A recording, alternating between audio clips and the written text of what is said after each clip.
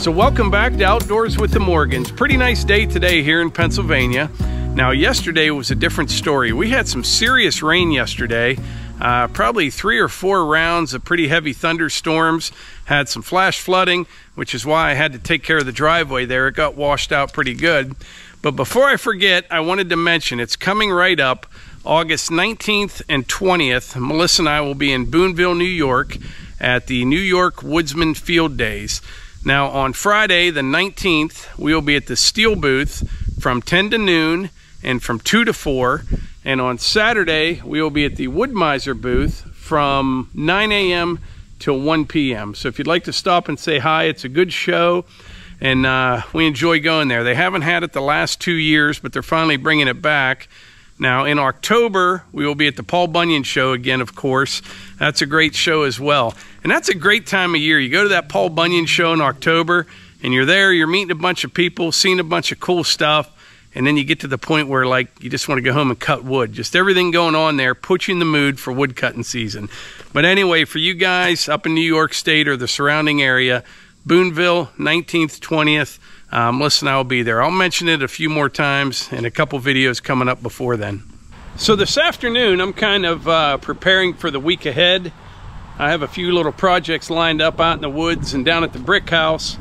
It's just a little too wet right now, but I'm going to get prepared for next week.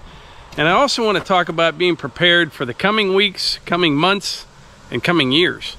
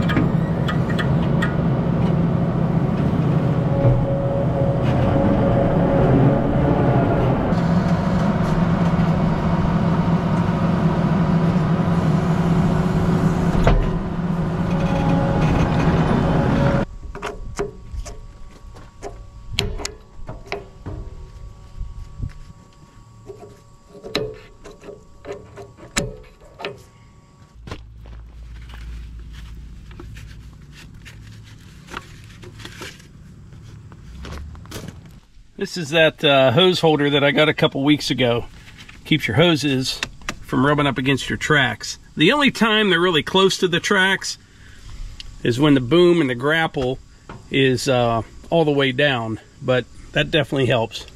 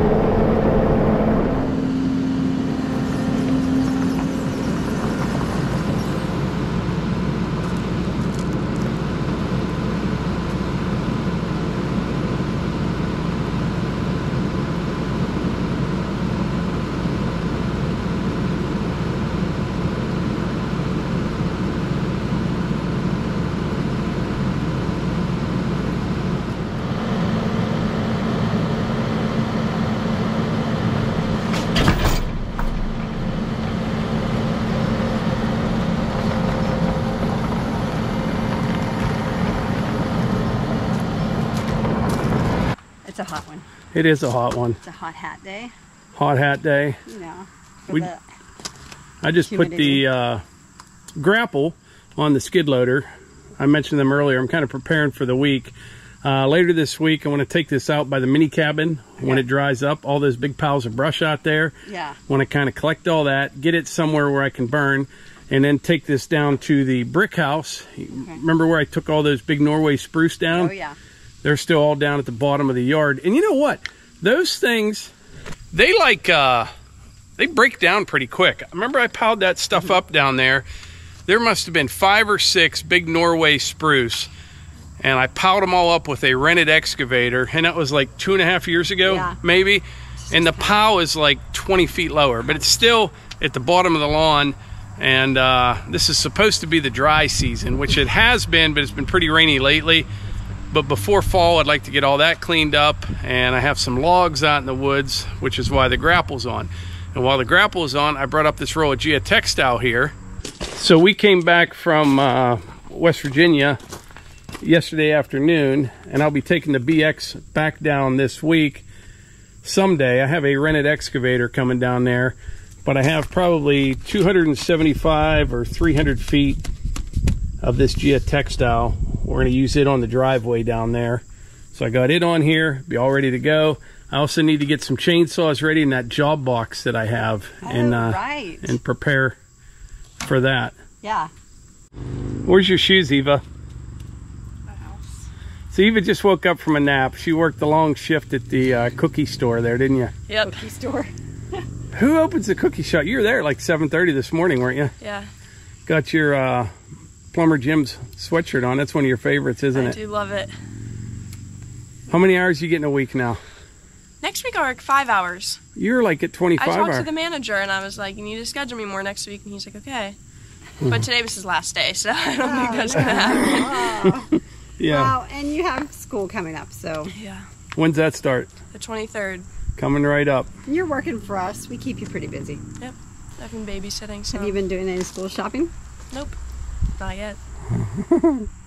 So not only are we preparing for the week ahead, I've been thinking a lot lately.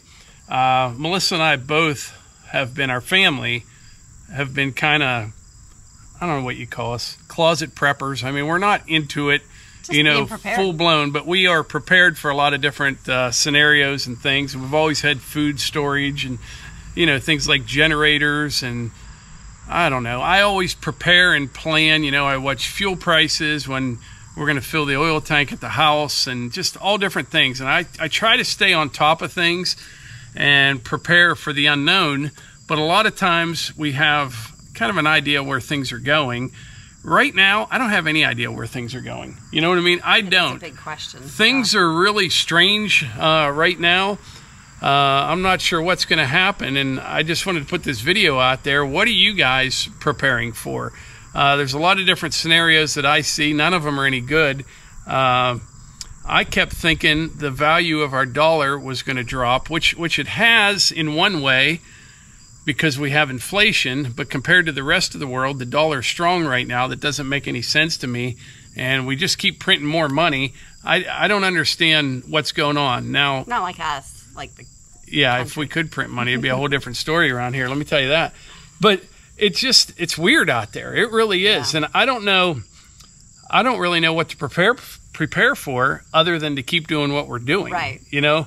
And short term, long term, but my opinion is something has to give eventually. I mean, we are $30 trillion in debt, and they are, you know, preparing to spend another $700 and some billion, but call it the Inflation Reduction Act, which makes no sense to me at all, because that's one of the main reasons we're in the spot we're in. Now, some things I do think are going to come down in price, like lumber, for example, and the only reason that is because the housing is slowing down quite a bit. And I think over the next few months, it's going to drop a bunch more. I have been talking to some supply yards and things around here, and, you know, they work with all the big builders in the area, and things are definitely slowing down. And for our area where we live, that's saying something. It has been busy around here literally for decades. I mean, with minor slowdowns here and there, but I think the housing thing is going to really slow down, especially with rising interest rates. And I don't know, though. If you have any idea what we should be preparing for, please let me know in the comments. But, you know, there's a lot of things going on all over the world that aren't good either. But I think our biggest risk is ourselves and the economy. I do, and the dollar. But I think you're wise in saying, let's just keep doing what we're doing. You know, we want to prepare physically, mentally, spiritually. And I think we've been doing that as a family. And it keeps us busy, but yeah, it is good to ask all of you, what are you doing? Yeah, what are you guys doing? And one of the reasons, we didn't get into this too much, but one of the reasons we bought the property in West Virginia, we just thought land was a good investment. Not only did we want a nice place to have a camp, but something that, you know, we could leave to the kids one day, that will hold its value. You know, real estate will go up and down, but I think overall it's a pretty safe bet. And that's one of the reasons. And the value of all those trees down there. You know, we've got a sawmill, and we have that LT50 sawmill coming. I mean, if it comes down to it, there's enough wood on that property. I can't even imagine how many thousands, hundreds of thousands of board feet. I don't even know what's there, but it's crazy amounts of lumber down there. But that's one of another reasons. It's all part of the whole plan. We don't share everything with you guys. Right. You know, but we've always been kind of preppers. I mean, I'm not out there running around with stickers all over my truck or anything like that, but I like being prepared. I like to try to figure out what's going to happen in the future. And over the years, I've actually been pretty good. My timing's been off on things, but I could tell pretty easily when we're going into a downturn or when things are going to pick up. But this time's different. Nothing's making sense to me. It's not. Everything's out of whack, you know? So once again, if you guys have any idea, let us know what you're preparing for. We're just going to keep doing what we're doing. I don't know what else you can do. I really don't.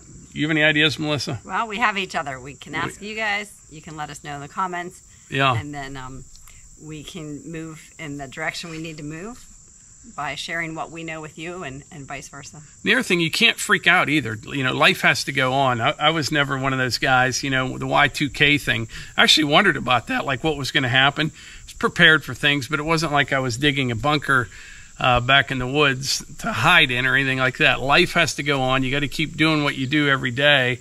But you got to be excited. When you wake up, you've got to be excited about life and your goals. You know, you can't wake up and be fearful. You can't wake up and be anxious. Right. Or afraid to try. You know what? Yeah. Find what you're excited about and do that. I was laughing this morning. You say, well, we both got up pretty early, and then it was a rough morning this morning. It was. Hunter had a seizure this morning. He hasn't had one for, what, 6 months? I would say 5. Yeah. 5 months probably, and he had one this morning. Luckily, we were there. I was right there. It was in a bar stool, and we were able to kind of lay him down. And it wasn't as violent as some of his seizures have been, but it just wipes him out. And it wipes us out, too. I don't know why. It does. So Hunter laid down. He was all good. And I just laid down on the couch for a little bit. Melissa laid back down. And I'm sitting there, and I get a notification on my phone. We have that Simply Safe system, and someone was in the building. And because I have a camera in the building, I'm like, what the heck? Who's in the building? You know, nobody's here. So I pulled up. There's Melissa over there rummaging around for something in the building. She snuck out on me. I didn't know there was napkins from the party that I put underneath. Yeah. And I needed to get them because we ran out of them. But it was after that thing with Hunter, we both kind of just went back to sleep for a little bit, and it was a whole thing. But he's doing good now, and man, he bounces back quick from those. Like incredible. I guess they're just extremely draining. I mean, he just sleeps, but he was asleep for what, an hour and a half? I would say 2 hours, yeah. 2 hours, and he just came charging out of his bedroom after 2 hours. He could take on the day. Just like it was any other day. Just, it's crazy. And I check his mouth because he bites his tongue. Yeah. His tongue on the one side is a little red, but doesn't look like it was bloody. Yeah, so we're going to keep our eye on that. They seem, hopefully this is a one and done for a while, but we'll see what happens. But anyway, before I wrap this video up, there's a couple other things I have to do. Number one, let us know in the comments what you guys are preparing for. Right? I want to know. Number two, you're gonna laugh at me, but I have been using that foam cannon on absolutely everything. And next up, I'm gonna wash the Jeep. I'm addicted to that thing. I showed it in 2 different videos. I was one of those guys that never had one. You see people use them, never thought much of them. I absolutely love it. I put an Amazon link, and people from the first video are commenting how they got them and love them.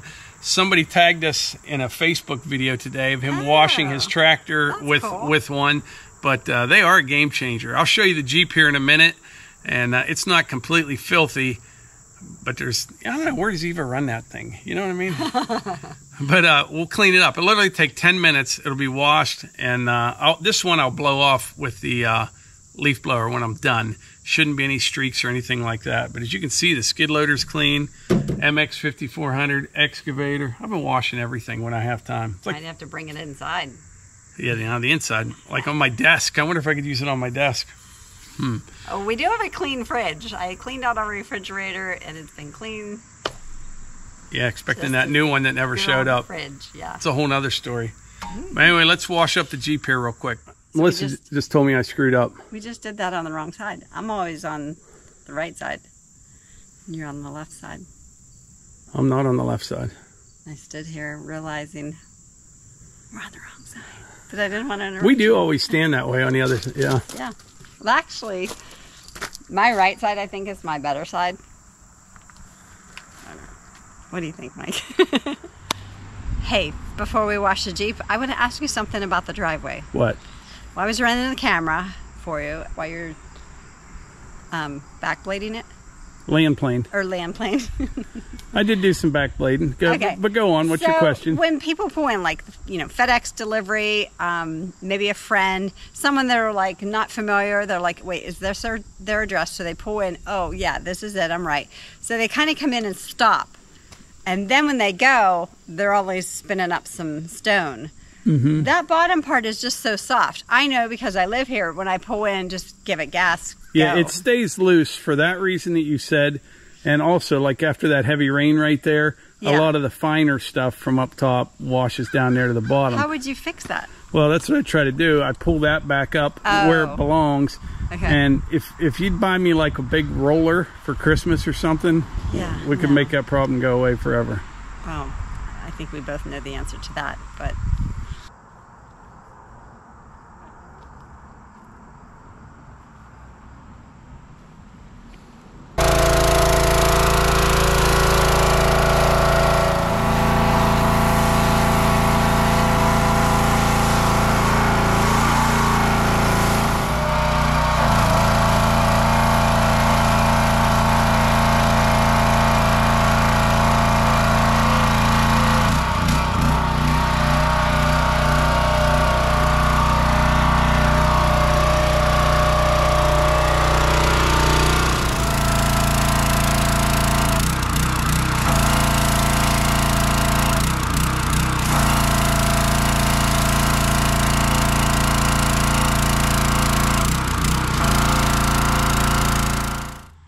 So what do you think of that? So far, so fun. I was all ready to do it. She's like, here, let me try it. So I'll have to wash something else. Plenty of stuff to wash. We're just going to wait a minute or two. We'll take the foam cannon off. Okay. And put the tip back on. All right. See what it does.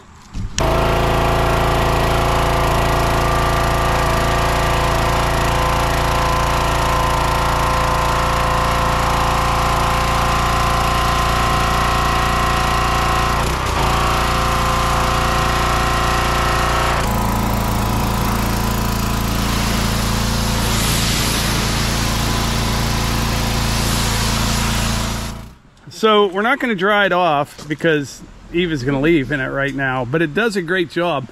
And one thing that's really nice about the foam cannon with the Jeep or like a tractor or some equipment, these are very hard to hand wash because there's so many different angles and nooks and crannies on this. But yeah, it works really good. It does. Looks great. What do you think, Eva? Looks really good. You can start using that. Usually Eva keeps it fun. Yeah, she keeps it pretty clean, but I'll get you hooked up with the foam cannon. It gets dirty fast. It does. The inside and outside. Where are you driving? I clean out the inside the next day. It's a mess again. Well, one thing too, these tires, it just, even when it rains, you're throwing stuff all over it all the time. Yeah. Yep. But don't forget, I'll put a link in the description for the foam cannon. I want everyone to get one. Yep. I want to see more videos that people keep sending in. That's pretty cool. Cool idea. Thanks for cleaning it. All right. I like it looking dirty though. I like the splashed up mud on the side. The intimidation of, hey, I've been off-roading. Yeah. Okay. All right, see ya. Goodbye. Be careful. Talking about being prepared, you want to be prepared with your Outdoors with the Morgans gear. Here's our USA flag, faith, family, freedom, Outdoors with the Morgans shirt. That's what it's going to take to get through this. Faith, family, and freedom. For sure. This one's just a simple Outdoors with the Morgans with the YouTube logo. And you want to be prepared for hunting season. get your hat. We have this in the blaze orange with the camo lid, bill, and then the leather patch. But we have a couple more in the hunting blaze orange. So yeah, plus a whole bunch of other stuff. I'll put a link in the description for that. Thanks. And also, I'm going to throw that foam cannon in there. My goal is for everyone that has never tried one to try it, because they're going to love it like I did. It's a foam cannon. How cool is that? People hear phone instead of foam. Yeah, foam cannon. Foam, like soap suds. All right, we'll catch you on the next one. Thanks.